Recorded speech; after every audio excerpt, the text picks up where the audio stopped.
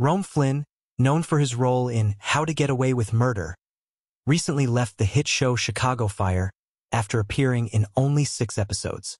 However, fans will be delighted to know that Flynn has other talents beyond acting. He is also a talented singer and released a single titled Trust Issues in January 2024. Fans have praised his vocals, with many expressing admiration for his acting and singing abilities. In an interview, Flynn expressed his sadness about leaving Chicago Fire and his hope to work with the show's creator, Dick Wolf, again in the future.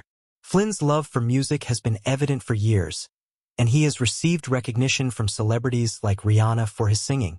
Despite focusing on acting, Flynn has always had a passion for music and has been playing guitar and singing for many years. He decided to revisit his music career when he had the creative space to do so.